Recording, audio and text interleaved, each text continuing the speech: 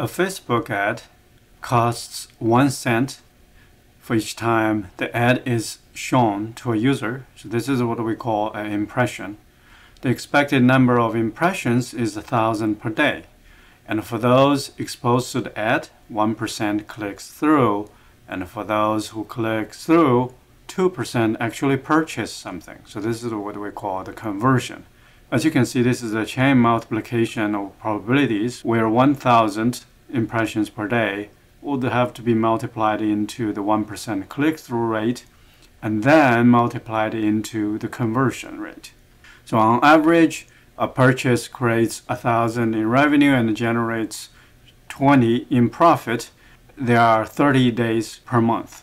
And this is the data we use for estimating the cost we can afford for a targeted ROI. And here is the data. So in this case, we have a targeted ROI of 0.1%. So in order to complete this calculation, we can start with putting in the price per impression that we have just examined. It's 1 cent per impression. And then we can calculate the conversions, the profits versus the costs. Then we have the ROI. So in this case, we're trying to figure out the cost per impression. And for now, let's not worry about what the cost should be, but let's figure out, given a cost of this level, what is the ROI? Then we'll use a tool in Excel to solve this. So the conversions per month is equal to the number of impressions per day times the number of days per month. So that will give us the total number of impressions per month.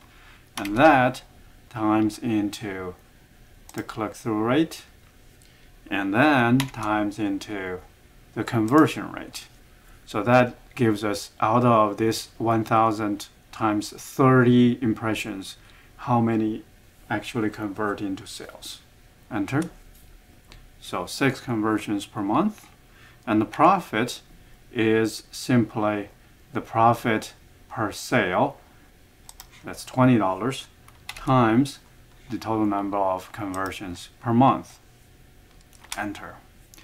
And the costs from these impressions is equal to the costs per impression times the number of impressions per day, and then times into the number of days per month, and enter.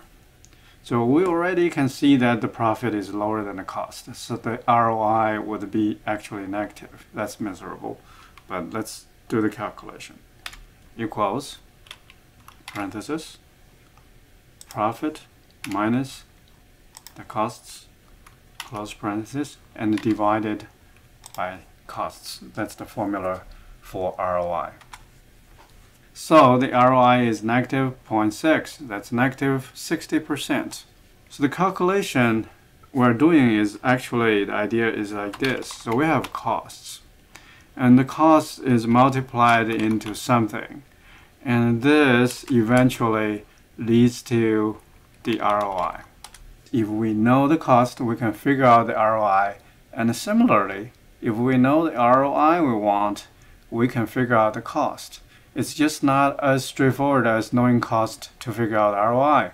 And Excel provides a tool for us to do this. It's called GoSeek. And to do this, we go to Data, and What If Analysis, and then GoSeek. So in GoSeek, we want to set the cell to a certain value by changing a different cell. Here, we want to set the cell of the ROI we have calculated here to the value of 0.1. That's our target ROI. By changing the cell, cost per impression.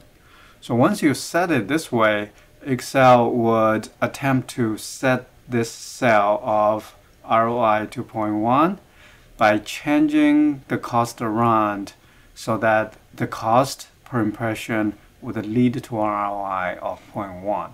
And click OK. And it's done. So as you see, this calculation is not perfectly accurate, but it's so accurate that this small difference doesn't really matter. If you keep even 3 digits, it will be 0.1, so that's close enough. And the cost per impression, it looks like 0, it's because it's a tiny number.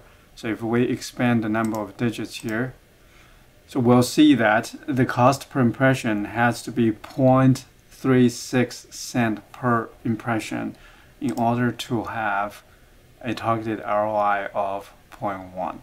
So the cost per impression has to be much lower than 1 cent per impression in order for this ads to be worth it. That concludes this video.